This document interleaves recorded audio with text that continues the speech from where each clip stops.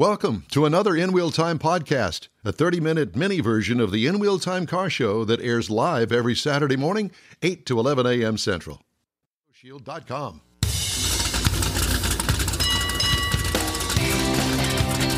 This is the award-winning In Wheel Time car talk show. Just ahead, champion drag racer Angelle Sampey with news about her trip into the 2024 season. Less than a week away. You'll hear my thoughts on a week driving the Mazda3, and Jeff has what's on automobile TV this week. Do you have that? Yeah, I got a little bit. Okay, very good. Just ahead on this episode of the In Wheel Time Car Talk Show. Howdy, along with Mike Out of This World, Mars. We always need more Jeff Zekin. I'm Don Armstrong. Glad that you could join us today. Well, here she is, Angelle Sampey, and looks like the cat's out of the bag. Last time you talked to us, we were all waiting and hoping for great news, and I think that we kind of got it, and the weekend is now here upon us next weekend. Yeah, it sure is. Can you guys hear me okay? We hear you loud and clear. It's great, and it's good to see you, and thanks for joining us again today. Great, no problem. Thank you for having me. Speaking of no problem. No problem. No Problem Raceway. Yep, that's right. That's where my first race will be. It's right here near home, about 45 minutes from my home.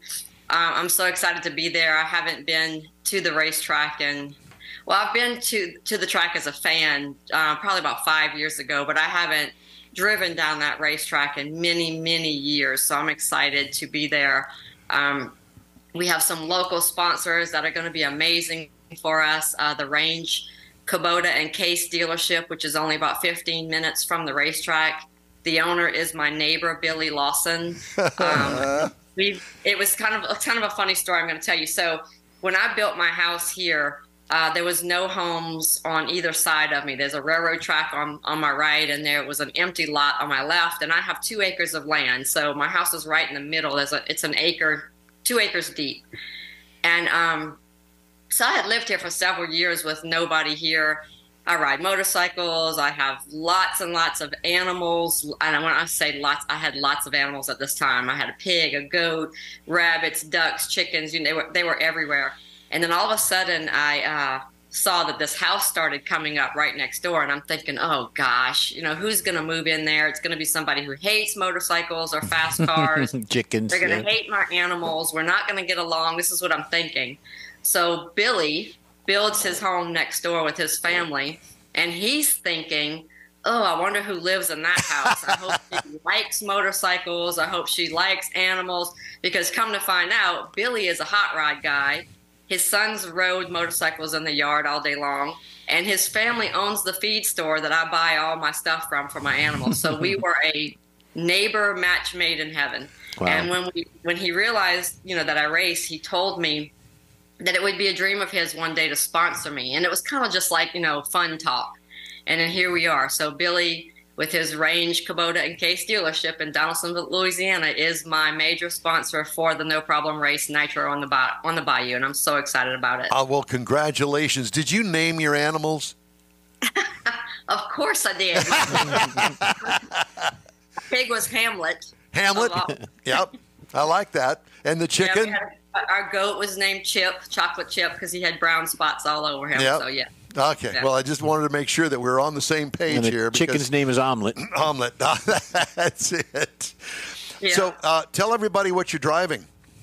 I went from 2 wheels to 4, dropped the whole motorcycle deal, all because of Antron Brown, who I know you've spoken to recently. Oh, yeah.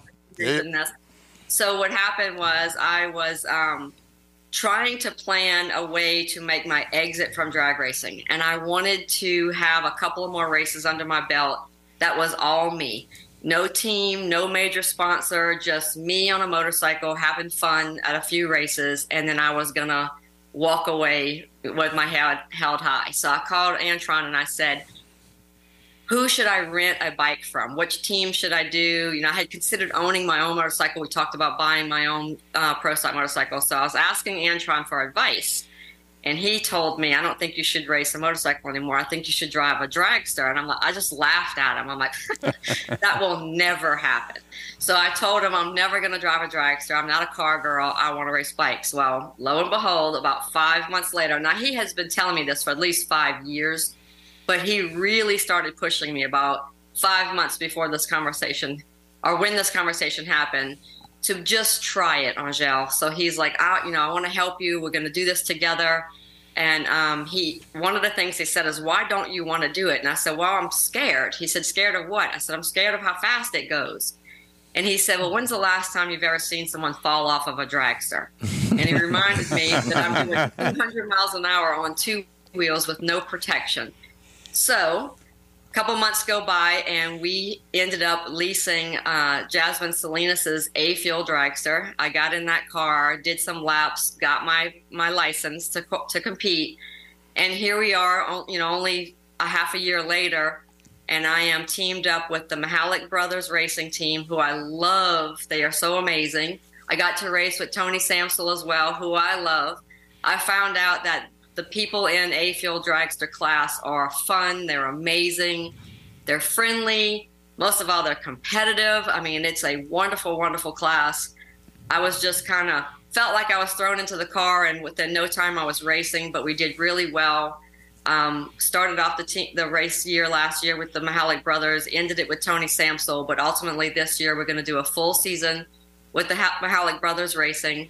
We start here at No Problem Raceway, then we'll move on to the Gators, and we have a full schedule.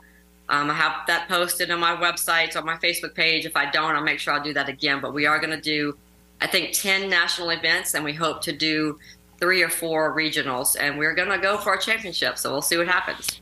I've got going from the bikes into the car, is it easier to get the licensing, or do you kind of bypass some of the steps, or do you have to go A to Z to get that licensing? I had to do it all. I had to do it as if I had never ridden or drove anything before. So, from the full physical to the moderate half passes, moderate passes, full passes, got to have someone sign off the license, which, of course, I had Antron Brown. I have to think about who else signed off on me. But I think Corey may have. But anyway, it was very nerve-wracking, because I think the hardest part for me, I thought the hardest part was going to be confined in the cockpit and strapped down so tightly and covered in a oven mitt, because you're covered in an oven mitt from head to toe. But actually that became a comforting feeling for me. The hardest part for me was judging the car, where it's at, staging it.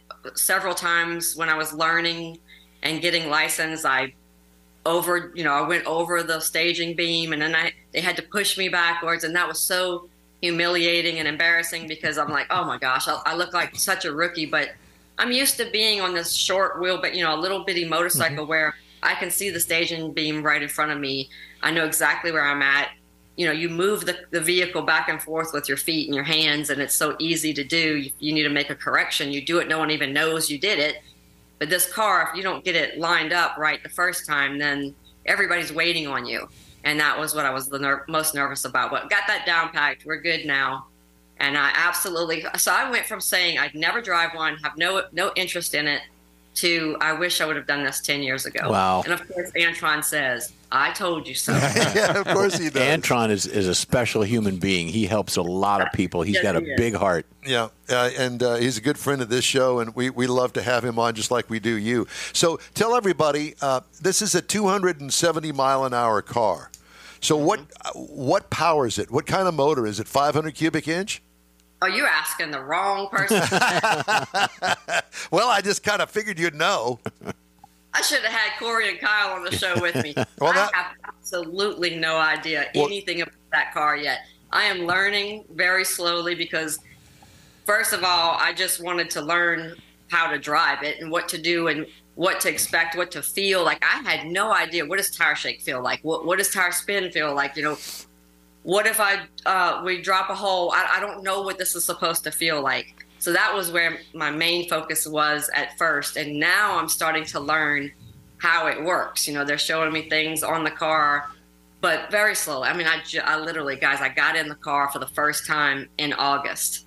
And so as far as the mechanics of it, I didn't know a whole bunch about the motorcycles. I learned over the 26 years, I learned a lot about them, but I know nothing about cars. So only thing I know is that we use more nitromethane than Antron does. And the reason I don't go faster than him is because I don't have a blower. That's what I know. So it's naturally aspirated. There you go. That's the difference between the cars. So it's the same wheelbase. Basically, it's the same car. Yeah, yes. Actually, Tony's car that I drove in Vegas and Pomona is a Top Fuel dragster. It was Morgan Lucas's old car. So I got, some good experience of what an actual car that Top Fuel feels like. The Mahalik Brothers car is a purpose-built A-fuel dragster, so it's not far off. It's a little different. Very comfortable, beautiful car. I can't wait to get back in it. I just posted pictures on my Facebook page if you guys want to see it with all the new decals on it. But I think the only difference between the two cars is a little bit smaller. The cockpit was a little tighter. Felt a little different going down the racetrack. Tony's car, I compared it to, I said it was a Cadillac, just real smooth. I guess because it was built for 330 miles an hour. We're doing 270 in it. It just went down the track really smooth. Where Corey's car was Corey and Kyle's is a little different. Felt a little bit more. I think I don't know if this was a setup between the two, but I remember feeling more tug on the starting line in the Mahalik car that I did in Tony's. But I actually like that. That's my favorite part. When you turn the fuel to the high side, take your foot off the clutch, put it on the dead pedal, and then you have to bump in. The way that engine kicks in, because it's like it just settles down and starts to rumble real hard. Yeah. And that's when it wants to go. And you're holding it back with the brake. That's the most exciting part. I absolutely love it. Because you're pumping in all of that fuel. Yeah, you're kind of choking it off. It hasn't got. Yeah, it wants to go. Yes. And so my whole workout routine has changed. I used to do certain exercises for the motorcycle, lots of core, exercises because you really need that on a bike. Now I'm, really working out my right arm to hold the brake back. I'm working out my left leg to hold that clutch in, doing some toe raises to get that throttle pedal down. So it's crazy how it doesn't seem like a really athletic sport, but we all treat it as one, and we do the best we can to be the best person or the best racer we can be in every way. When is the last time you've been this excited? When I first did my interview about, telling everybody that this was happening, Allie, my publicist, I told her I feel like I've been reborn in drag racing, and that is exactly what it's like. It's like starting all over again. So if you go back to 1996 when they told me, okay, we're going to put you out at an NHRA drag race on a pro stock motorcycle, that's how I feel. Last year I was so nervous and scared, just trying to get used to the car and learn how to drive it. This year I'm so excited because I know what to do. I know what to expect. I know how it feels. I can't wait to get in it. I can't wait to. We didn't even know, we wanted to do 3 races last year, so we had to come up with the funding for it, but we didn't know if it was going to happen. This year we know what's happening. I know I'm going to be out there for a whole season. I can't, there's not enough words to tell you how excited I am. Well, I'm supposed to be going away. I'm supposed to be finding my exit into drag racing, and here I am starting all over. You got a glow about you is what it looks like. Yeah. Exactly. I'm excited, guys. I really am. This is totally different for me. One of the things that makes this race so special that's coming up, which is why I'm so excited right now, is my mom and dad are going to be there, and my dad, and I hope he doesn't, I don't know how much I should say. My dad's, going to be dealing with some health issues coming up, and there's a good chance that he's not going to make it to many races this year. I'm keeping my fingers crossed that he will get through what he's got to go through, and he'll be able to come out to some races towards the end of the year, but we don't know that for sure. So he will get to be at the No Problem Raceway. My mother has not seen me race in 7 years. Wow. So this will be the first time she gets to come out to the racetrack and see me. My brother, my nephews, my father-in-law's coming, probably every single cousin and aunt and Heck yeah. And neighbor and the whole state of Louisiana. I was going to say, the whole state of Louisiana is going to be there. Well, I've sometimes been called Karnak the Great, too. No, he hasn't. And so I'm thinking, this is kind of a warm-up to Top Fuel under the Antron Brown flag. Am I thinking the right way? Oh, absolutely. Well, he scared the heck out of me the other day and told me that he and Brian Karate had a conversation about putting me in his car for testing sometime this year. So, yay! Already planning on when that's going to happen. You know, they were discussing what they had to do to the car to get it ready for me to drive it. But yep, that's the plan.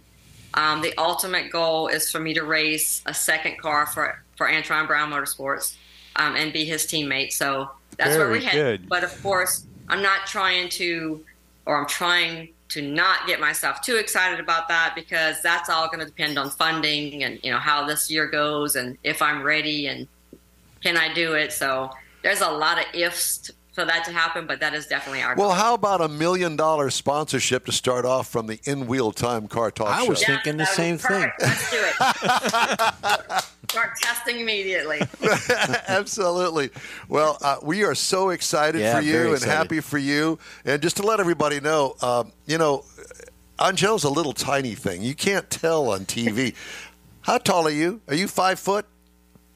I thought I was 5'1". And then I went to the doctor recently, and for the first time, they made me take my shoes off to measure me. Yeah. And I was only 5 foot. I was like a little tiny bit over 5 foot. I'd get a second opinion. Yeah, a second opinion. You know, the last time we talked to her, your daughter had dental surgery, I think, the last time. Yeah, she's actually so excited right now because she's getting braces next month. I don't know what kids love. I don't know what prompted me to remember that. Yeah, she's had several things done lately, but she's getting her braces on next month, so we've been dealing with that also. And I have a 9-year-old who's fortunately very healthy right now. Nothing's going on bad with either one of them. They're hopefully both going to be out at the racetrack this weekend, which they haven't seen me race in a couple of years, so that's going to be exciting too. Well, what's going on with the crawfish? Yeah, so we got to have some crawfish. We've got to have some crawdads and some gumbo, and you know. There's crawfish right now. We're getting to be right in the middle of crawfish season. Hoping the prices come down soon. We haven't got any for home yet, but usually during crawfish season we have several crawfish boils. We're always looking for a reason to do it. So if you guys want to come on down to New Orleans, it'll give us a good reason to do it. My husband's one of the best boilers there is. His crawfish is my favorite. So where can we follow you next weekend at No Problem Raceway? What's the easiest way for us to follow you? So all my social media channels will be posting several things. My nephew is majoring in, I don't know the exact name of it, but he does the hype videos for LSU. He's been hired to go to the Final Four basketball game, and he does a lot of coverage for that stuff. Man. So he's going to be at the racetrack doing a lot of footage for me, photos, videos, stuff like that. One of our PR girls will be there doing some, footage and putting it all on my social media pages. So you can catch little snippets and stuff here, then how I'm doing. But I'm not sure if No Problem Raceway is going to have anything live, but they do have a website. I should know it right now, but if you just Google No Problem Raceway, it'll come up. And they also have social media channels. I'm sure the Range website or the Range social media pages will have some stuff going on. So you can catch up with it there. But if I can find out any way that someone can watch everything that's happening as it's happening, I'll definitely post that on my social media pages. At Angelle Sampey is where my Facebook page, Twitter page, Instagram, everything is. I did want to mention really quickly, I do have some other wonderful sponsors. I don't know if I forget anybody, but we have some coming back from last year. FVP, I'm so excited. They're going to be with us again. Hankstafers, I love those guys. They're going to be with us again. IGTG is going to be with us this year. Mission, of course, is back on board. Mm-hmm. Not as big as last year, but definitely with me. And I am still the Mission spokesperson for the Too Fast, Too Tasty Challenge. So even if I'm not competing at a drag race this year, I'll still be there working with Mission and being the one at the end of the track, helping hoist the trophy with the winner of that event. So not only am I racing, I'm a spokesperson and a mom and a business owner. So I don't know how I'm going to handle this year, but I'm going to do my best to do it. And you got a whole bunch of us that are so thrilled to go on this journey with you, and so happy for you. And we love you and wish you the best of luck. Thank you. I forgot one, and I won't forget it. ProTech. One of our local sponsors in Houma, Louisiana, is going to be with us as well. And, of course, my business, Champion Aquatics. We do custom saltwater aquariums, and now we build swimming pools. I don't know if I told you guys. Oh, that. wow. No, I look good in a swimming pool made for fish. No, you don't. Love you, Angelle. Thank you so much again Thank for you. joining us, and good luck. Thank you guys for having me. You bet. I missed you. We'll talk to you soon. All right, Angelle Sampey. Jeff has What's on TV. I do. There's some things going on. We're talking about the Motor Trend TV channel. You've got new episodes of Wheeler Dealers. You've got Graveyard Cars has new episodes. Roadkill has some new ones on there. It's a good favorite. And, of course, one I like the best would be Full Custom Garage with Ian. Good show. One of the things I found out yesterday, I was looking for this. Kevin Hart's Muscle Car Crew is a show that comes on. Yeah. It was on last year. Mm-hmm. It was supposed to debut the new season yesterday. I couldn't find it. I could not find it. So I'm thinking it is a subscription for now going to get back onto Motor Trend. And, of course, TV tonight or today is Xfinity Racing, and then tomorrow the Daytona 500, just to mention that again. All right. Thank you, sir. Time now for this hour's car review. I had a chance to drive the 2024 Mazda 3. Yeah, they still make the Mazda 3. Especially Mazda. I mean, they're a major car manufacturer, Japanese, and they have tons of models. But they still make the Model 3. They make them in these trim levels: Base, Select Sport, Preferred, Carbon Edition, Carbon Turbo, and Premium Plus. I got to drive the Premium Plus sedan all-wheel drive. This is a compact car. That's what they call it. What's compact about it? I'm not sure. It does seat 5 passengers, including the driver. Exterior changes from last model year. Well, it's part of the 4th generation Mazda 3, and this particular one was introduced in 2019. They've had some, slight changes to the grille and the back end and the usual stuff that you would see on a 4th gen Mazda 3 that started off in 2019. Exterior features: swoopy, long hood, short deck with a laid-back windshield, very aerodynamic. Aerodynamic headlights wrap around the front fenders. Rear styling is Mazda-esque with recognizable lighting and dual exhaust. Silver or black wheels, depending on your trim level. What I liked about it, I liked the aero. I liked how fast it was, fast-looking, fastback styling. What could use improvement? Nothing. Sharp-looking highway sedan. Interior highlights include a sleek dash with infotainment screen atop the dash, not built in. You can see it there. Instrument cluster is not overcrowded with controls, easy to maneuver through. The HVAC is above the center console, basic stuff there. Infotainment controls are on the center console as well. Personally, I like touchscreens. That's my preference. Trunk room. It has a small trunk lid that limits the size of suitcases, but once it gets in there, there's room. So pack lots of small suitcases, I guess. What I liked about it, the quality of the interior is top-notch. What could use improvement? Well, as I mentioned, the infotainment screen doesn't have a touch screen function to it. It's controlled by that push knob. Too many pages to drill through to get where you want to be, and too difficult overall. That is my take on the infotainment screen. But I will say this, that there are other automakers that are similar, but we're talking about the Mazda 3 here. Engine, the optional 2.5-liter Turbo 4, 227 horsepower, 310 pound-feet of torque through a 6-speed automatic transmission. Here's what I liked about it. That engine, not only is it peppy and torquey, 23 miles per gallon city is what it's rated, 32 on the highway for a combined of 27. I got 29 miles per gallon over 362.1 miles. What I liked, the instant power, and there's plenty of it. It's matched perfectly. I will say this, those Mazda engines rock it. What could use improvement? Nothing. Great gas mileage, a bonus there. Ride and handling. Sporty ride quality. I don't know how else to put it. It can turn quick into corners. I think that they've taken the Mazda Miata, the MX-5, and kind of taken that knowledge over the years that they've made that car and brought it into this car. It's a fun little car. What could use improvement? It could be a little stiff for some, but it hits the marks for sportiness. So there's a compromise to play out there. And if you like a sporty little sedan, I think that this is a great one. Base trim price, $35,450. Prices tested, $37,210. Base model price, you can get in one, a stripper as we call them, $24,170. Now that competes well with the Honda Civic that starts at $25,050, the Kia Forte for $20,190, and the Hyundai Elantra starts at $20,950. Overall, I think it's a great car. I'm not a big fan of their infotainment operating system. I think that it could be better.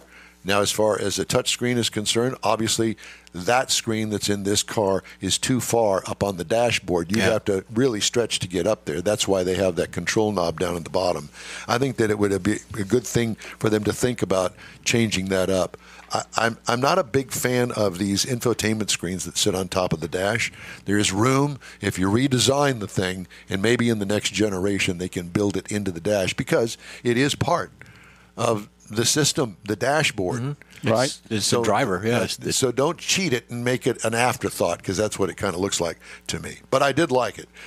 Great motor, and I like the sportiness of its ride and handling. Hey, if you'd like to get in touch with us, shoot us an email. The address is info@inwheeltime.com.